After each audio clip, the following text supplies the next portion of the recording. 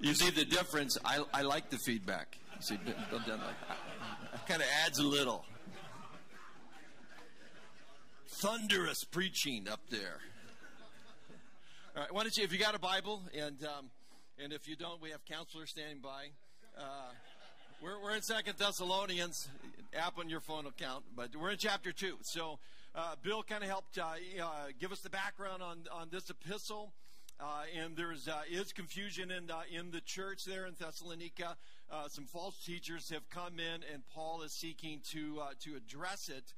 And it has a lot to do with the rapture of the church. And so Paul lays out in chapter 2, basically, the theology of what we call the pre or before the tribulation rapture. This certainly is the position of Calvary Chapel, and the reason that we hold this position, it's the position of the Apostle Paul. So I think we're in pretty good company there, and I'll try to make a case for that as we go through chapter 2. Wanted to read a little quote from a book entitled Immeasurable by Sky Jathani. And he says the following about a previous world leader, because we're talking about a future world leader. And it's kind of astounding to think that one guy could derive so much power over people. But see if you can figure out who this is. This leader lifted up an entire nation in a time of despair. He mobilized his people against unimaginable odds with a clear vision and inspiring passion. He launched a movement that has impacted literally everyone alive today. He set in motion an industrial and scientific revolution that produced the first computer, the first jet airplane, began human exploration of space, and unlocked the mystery of nuclear energy. Almost every aspect of the modern world has, in one way or another, been influenced by this man. By the time he died, at the age of only 56, everyone on the planet knew his name, and without a doubt, this leader changed the world. Who's the leader? Adolf Hitler. Yeah, we kind of, we read the stuff about the Antichrist, and it's hard for us to wrap our mind around it, but we've seen this kind of power and passion before in evil leaders here on the planet, but they are all, of course, pale in reflection or in comparison to this person referred to as the Antichrist. So I'm going to go through the first 12 verses here of chapter 2. There'll be 5, I think, clear statements about the Antichrist being revealed, and we'll see how that plays into this idea of a pre-tribulation rapture. Verse 1. Now, brethren, concerning the coming of our Lord Jesus Christ and our gathering together to him, we ask you not to be soon shaken in mind or troubled, either by spirit or by word or by letter, as if from us, as though the day of Christ had come. Let no one deceive you by any means, for that day will not come unless the falling away comes first, and the man of sin is revealed, the son of perdition, who opposes and exalts himself above all that is called God or that is worshipped, so that he sits as God in the temple of God, showing himself that he is God. Do you not remember that when I was still with you, I told you these things? And now you know what is restraining, that he may be revealed in his own time. For the mystery of lawlessness is already at work. Only he who now restrains will do so until he is taken out of the way. And then the lawless one will be revealed, whom the Lord will consume with the breath of his mouth and destroy with the brightness of his coming. The coming of the lawless one is according to the working of Satan, with all power, signs, and lying wonders, and with all unrighteous deception among those who perish, because they did not receive the love of the truth, that they might be saved. And for this reason, God will send them strong delusion, that they should believe the lie, that they all may be condemned who do not believe the truth, but had pleasure in unrighteousness. Well, let's pray here for a moment. Lord, we just kind of commit this time to you. Thank you for a wonderful time of worship, just drawing close to you, getting our eyes on you, and that's what we want to do. We're going to learn about this man, but of course our eyes are looking to Jesus Christ, not the Antichrist. but it tells us and speaks to us of the times that we're living in, Lord, and that we might be immovable. Our word here for this conference, oni pa'a, nothing would shake us, and we would hold to the truth of your word. May you use that word to encourage us to be immovable now, and we pray this in Jesus' name. Amen. So 5 statements. The first one is the Antichrist will be revealed prior to the day of the Lord, and I'll give you 3 reasons why. One is the rapture of the church is prior to the event of the day of Christ, and we see that in verse 1. Now, brother, concerning, very key word, coming of our Lord Jesus Christ and gathering together to him, that's the rapture, we ask you not to soon be shaken in mind or troubled, either by spirit or by word or by letter, as if from us, as though the day of Christ had come first. So the word coming here is parousia, and it refers to an arrival. It's in a positive sense, not a negative sense. And we're gathered with him. And that's the distinction between Christ coming for the church in the rapture, coming with the church at the end of the tribulation period, the day of the Lord, the time of Jacob's trouble, known by several names, described explicitly in the book of Revelation as that 7-year period. Here's a couple of reasons that speak of this distinction between these 2 events. The Lord comes for the church at the rapture. At the second coming, he comes with the church. At the rapture, resurrection is prominent. At his second coming, it's not mentioned. At the rapture, the Lord comes to reward believers. At the second coming, he comes to judge the earth. At the rapture, believers are taken from earth.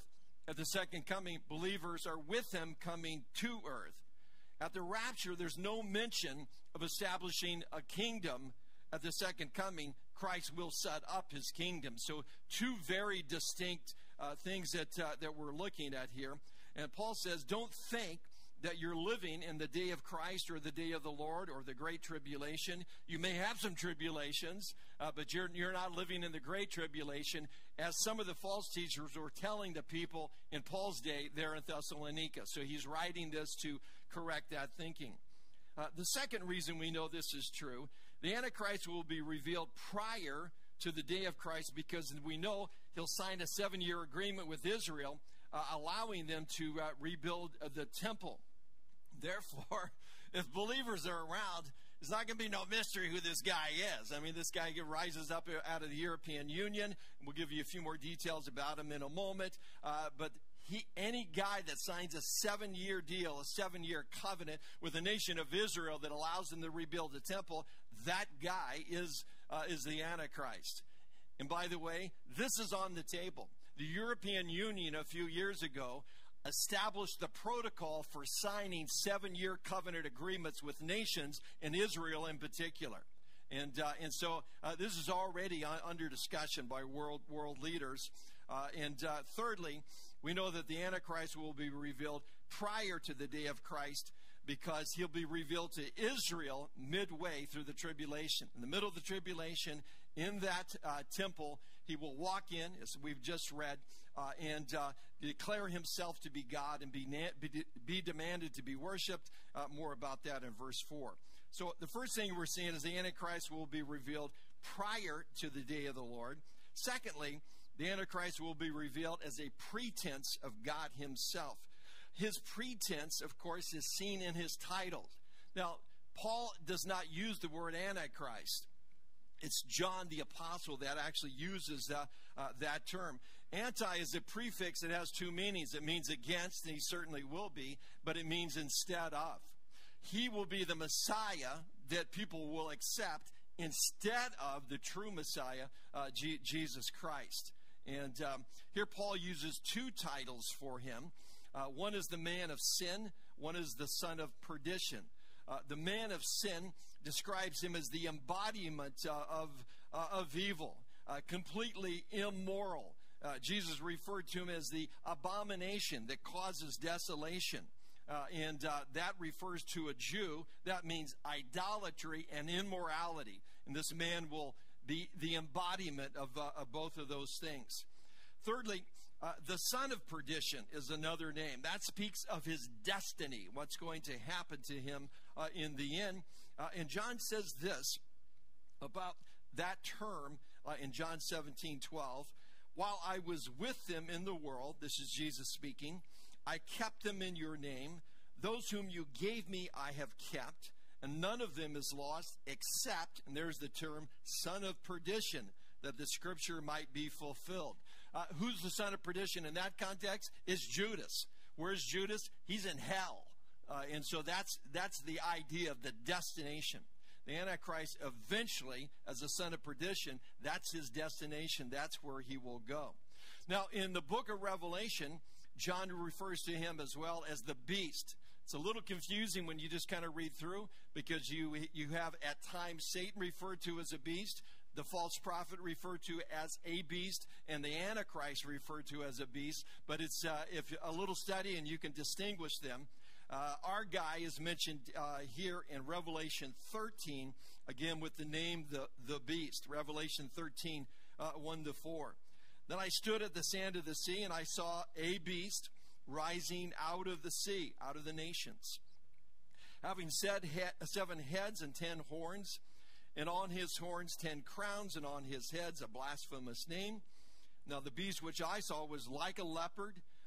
This is, again, reference back to Daniel 9, the descriptions of nations and so forth. His feet are like the feet of a bear, and his mouth like the mouth of a lion. The dragon gave him his power, his throne, and great authority. That's Satan.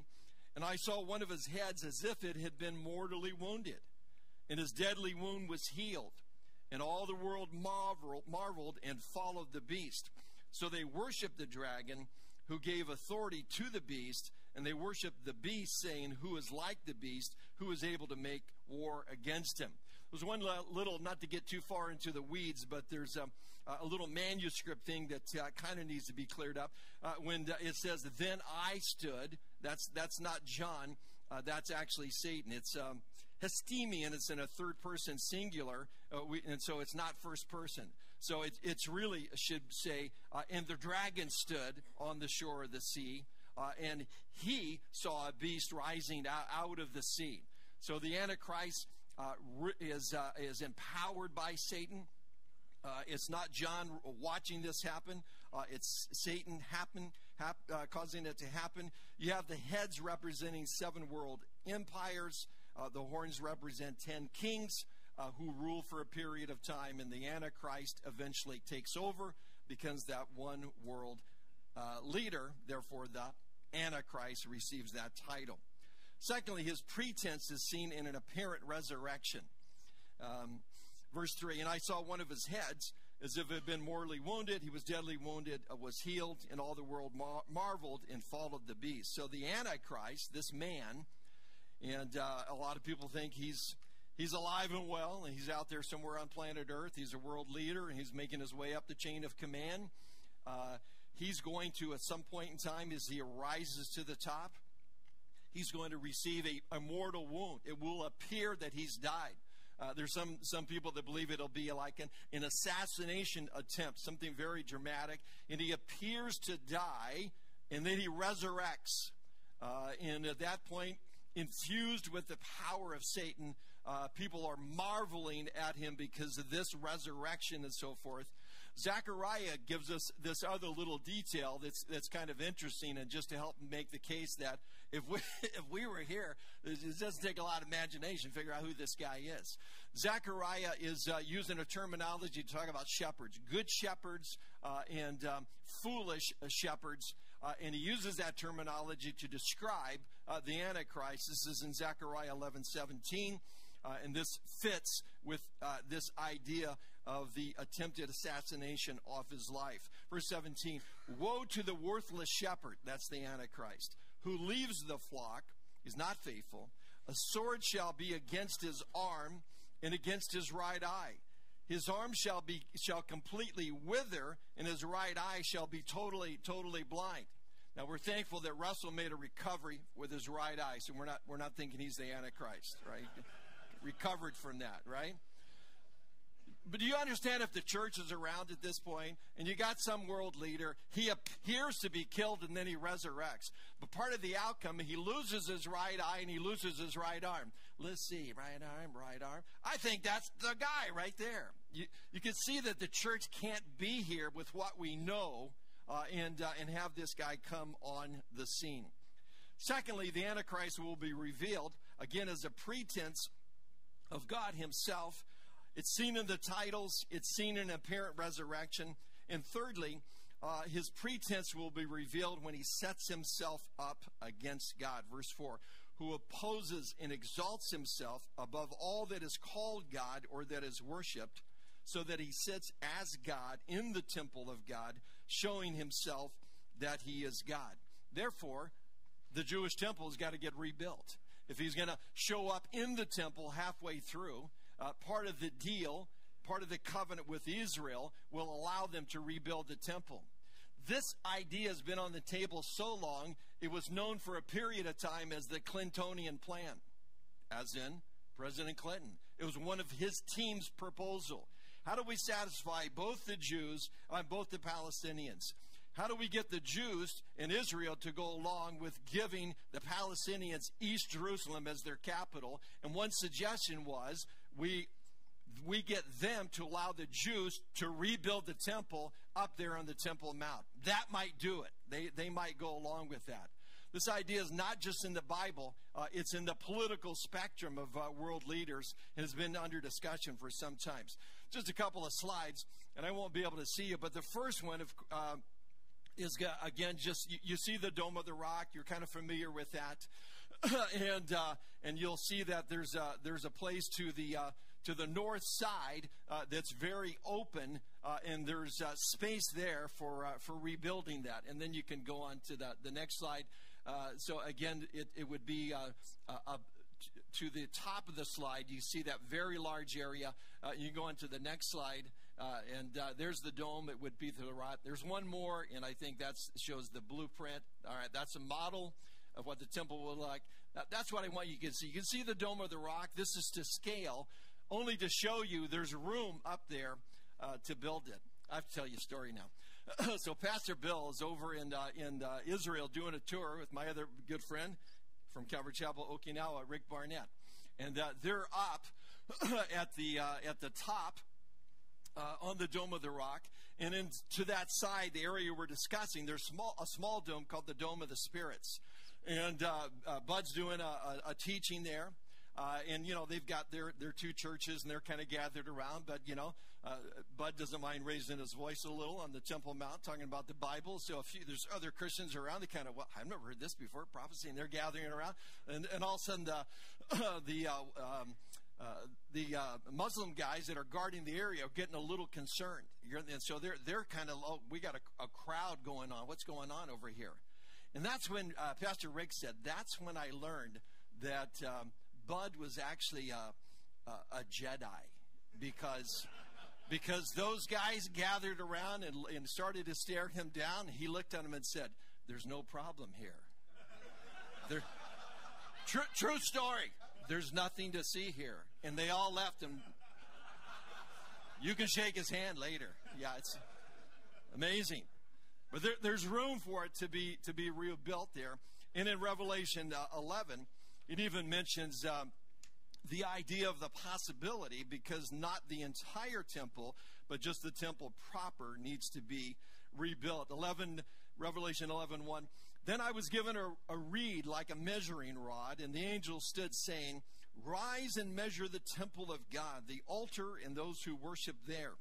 But leave out the court which is outside the temple, and do not measure it, for it has been given to the Gentiles," which in this case would be the Muslims.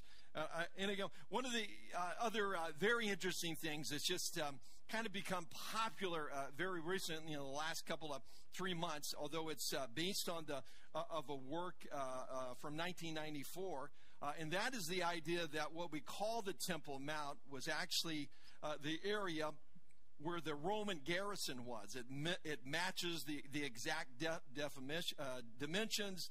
Josephus makes several references to it in his writings, and therefore there's a lot of folks that think in the current excavation that's going on in the city of David, they may in fact find or may have already found some evidence that the temple was there. If that becomes true, and it would have to be very concrete evidence to convince Orthodox Jews in Israel for that to be true, then that would be a game changer, because now they could rebuild, and it makes that deal easier. But either way, the Antichrist is going to make a way for them to rebuild the temple. It gets rebuilt because in the middle, 3.5 years, he walks inside of it, puts up an image of himself, and demands to be worshipped. Either way, it gets rebuilt. Again, you're not sure that people in this world are ready to worship a person. It wasn't that long ago that the entire country of Japan worshipped the emperor as God. I mean, and you can see the culture around us, how this would not be a hard thing to pull off.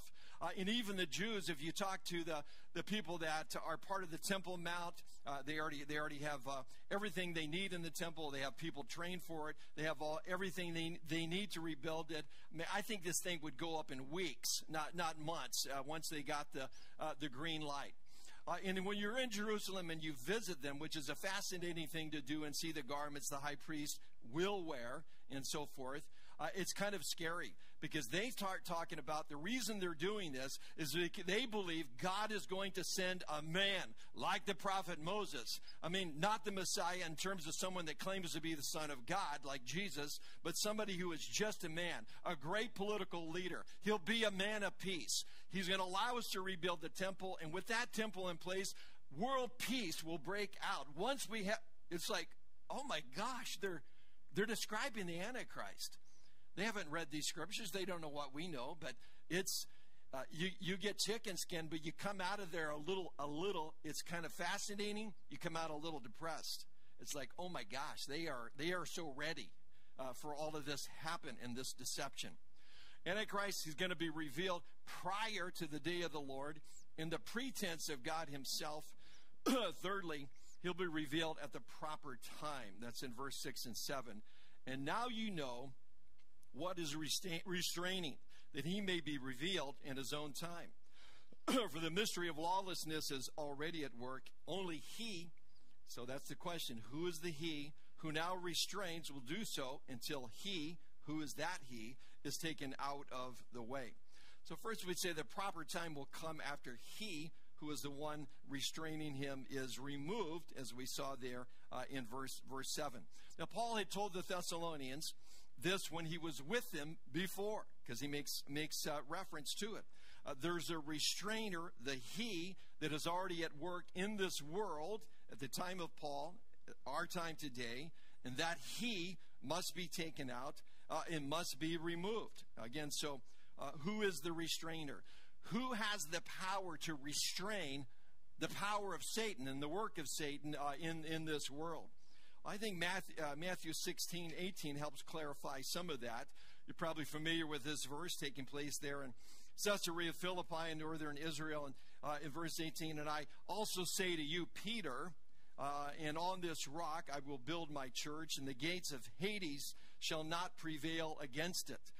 What prevents the power of Satan? And what I believe it is the Holy Spirit in the life of the church. I also think it's very wrong to say it's the Holy Spirit. The Holy Spirit's going to be removed, and then once that happens, then you will have the Antichrist no longer restrained and reveal himself. That's a very bad theological statement, because the Holy Spirit is God, and if he's God, then he's omnipresent. He cannot be removed. If he could be removed, then he's not God, and we no longer have the Trinity. So it's wrong to say the Holy Spirit's going to be removed. He's not. He's going to be at work during the tribulation period. There will be tens and tens of thousands of Jews and Gentiles being saved during that period of time. But the church, with the Holy Spirit in us, church-age believers, are removed at this time. For example, in the Old Testament, Lot was not a dedicated man, but his presence in the town of Sodom and Gomorrah prevented God's judgment from coming. And there's There's a lot of people out there, academic types, political types, and so forth, that express disdain for Christians. They don't like us. But it's like, man, are they going to miss us? You know, I remember seeing a billboard in Texas a couple years into the Obama administration. There was a huge billboard of George W. Bush, and there had just a little caption. It said, "Miss me yet?" And sorry. There can be a lot of people missing Christians. There's going to be a lot of people that miss the presence of the church, because literally all hell's going to break out after the rapture. Again, this man is revealed prior to the day of the Lord as a pretense to God, and it's going to be at the proper time once the church is removed from planet Earth. Fourthly, the Antichrist will be revealed in the power of Satan. And that's in verses 8 and 9. And then the lawless one will be revealed, whom the Lord will consume with the breath of his mouth and destroy with the brightness of his coming. The coming of the lawless one is according to the working of Satan with all power, signs, and lying wonders. So the power of Satan will include, again, these counterfeit miracle signs and wonders. Paul calls them lying wonders, and it's not because they're not real miracles. They're real miracles, and they cause people to believe a lie. That's what makes them lying wonders or lying miracles. The Antichrist seems to be a normal world leader, trying to make the world a better place and so forth, trying to get everybody on a hillside and light a candle and drink a Coca-Cola so we can have world peace. That was a commercial for a very long time. But he's going to use these miracles to deceive the world. And, of course, we're set up for it in the world. Certainly in Europe. And when the rapture happens in Europe, they won't notice. They won't notice, right? There's not too many believers there. They actually won't notice. It'll be kind of devastating to our country. But there'll be a lot of people that are deluded and believe this guy, because we've removed the idea out of our government schools. They used to be public, now they're government. Out of the government schools, we don't teach kids critical thinking. We actually don't teach them to think at all. I read a statistic that was really alarming. They did testing with kids going to Harvard, right? Our best and our brightest. Pretty tough school to get into, right? They tested them again 4 years later. Dumber. Sorry, they're dumber. I mean, just critical thinking, basic questions about society, about history, about world events, what's going on. They all scored much worse. That's one of our best schools. They're not making kids brighter. They're actually dumbing them down. And you can talk to anybody that works in the public schools, or Pastor Kev that deals with a lot of those kids as a social worker. There's a reason that private school, Christian schools, and homeschooling is growing at such a huge rate. I think our society is being prepped to be deluded by the Antichrist. Fifthly, the Antichrist will be revealed, and many will perish. Again, second half of verse 10. They perish because they refuse to love the truth and so be saved. For this reason, God sends them a powerful delusion so that they will believe the lie, and so that all will be condemned who have not believed the truth but have delighted in wickedness. So those that perish will be deceived. And that's Satan, right? And he's the great deceiver. We're warned in the Bible that there are false Christians who are really children of the devil. Matthew 13, 2 Corinthians 11.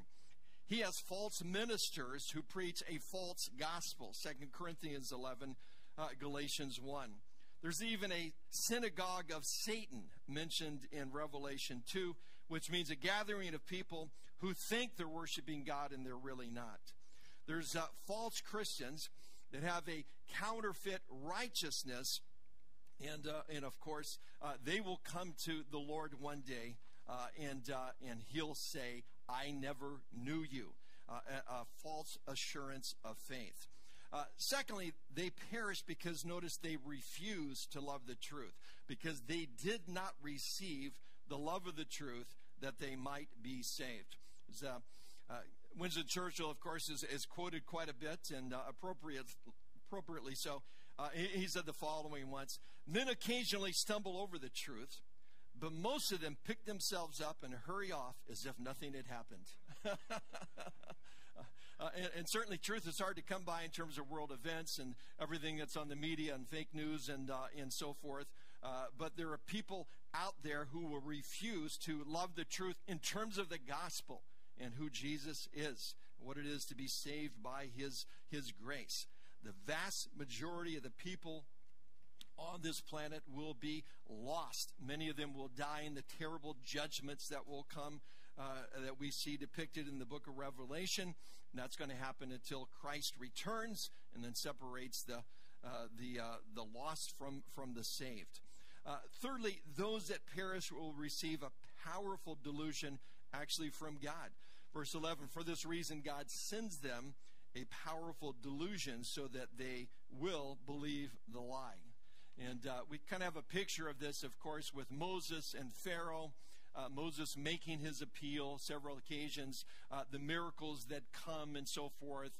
Pharaoh giving lip service to God, seeming to allow the children of Israel to leave Egypt, and then contradicting that, and then another ensuing plague and so forth.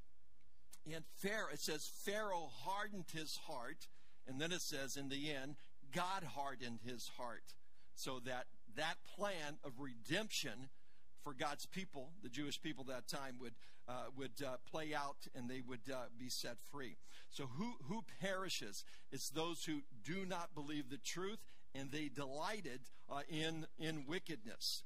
And again, so that Paul would not be discouraged, and these believers, no matter what came up in their life, he was making sure they did not believe in a post-tribulation rapture. There are difficult times they're living in, and there's more difficult times, more persecution that's coming. And we could say that is true for us. There's nothing in here that promises in the end there's going to be a great revival. Actually, what's promised is there'll be a great falling away.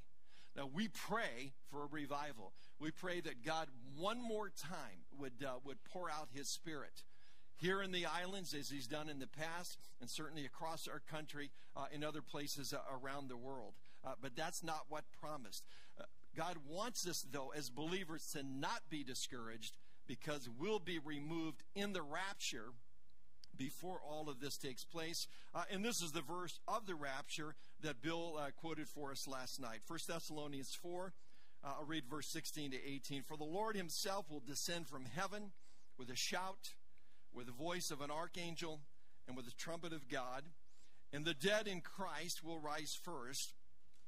Then we who are alive and remain shall be caught up together." And that's where we get our word rapture, the caught up together with them in the clouds, to meet the Lord in the air, and thus we shall always be with the Lord. Therefore comfort one another with these words. I just wanted, in closing, if you haven't ever seen this or realized that this idea, very key in there, we're so caught up in the word rapture and when it's going to happen, sometimes we miss the encouraging part. And one of aspects of that is the together with them. That means when we're caught up at the rapture, we're going to be with other believers instantaneously in the same time, in the same space. It means I won't have to go looking for my mom. She's going to be right there. That's exactly what that means. I won't have to go looking for Kathy's parents, who I was very close to. Anytime you marry a local family and they take you in and treat you like a son, you become close. And when I'm raptured, they'll be right there. That's what that means. You will be with those believers at the same exact time and exact space. And Paul says you should be encouraged by that, and that's coming. And that's the idea of that passage. And that's why Paul is writing this letter and includes these remarks about the Antichrist. Not that we're going to have our eyes on looking for, because we're out of here, but it makes the case for the idea of being raptured prior to all of these events taking place. We should expect to see the Lord. We should live in what we call the doctrine of imminent return, knowing that Christ could come for us at any time. And it's something that should encourage us each and every day as we get up and we think about another day. Lord, you've given me another day to serve you. What can I do for you? We're getting ready to do an Alan Redpath book with the guys, and we've done a few. And there's his commentary on 1 Corinthians is the royal route to heaven. We did that study, and I'm really familiar with the book. I don't think I ever read the poem that the title comes from, and I can't give you all 5 stanzas, but I'll just give you the first one. He says, there's a royal route to heaven. Will you travel it today? 'Tis the life of full surrender all along the homeward way. It is yielding every moment to our blessed Savior's will, seeking only for his glory and his purpose to fulfill. That's what we want to be about. Amen? Let's pray. Lord, we thank you for your word and the clear teaching from the Apostle Paul here. Pray that we'd be encouraged to be immovable, to stand steady in difficult times.